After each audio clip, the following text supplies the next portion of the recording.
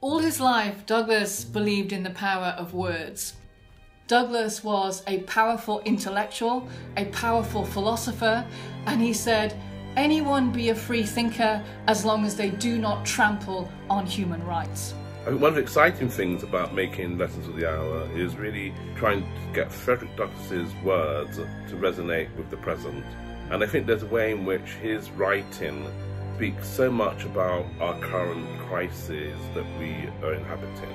Frederick Douglass understood he was speaking not for Frederick Douglass, but for the dying millions in slavery, oppression, and all the forms of white supremacist persecution, past, present, and as he knew only too well, future.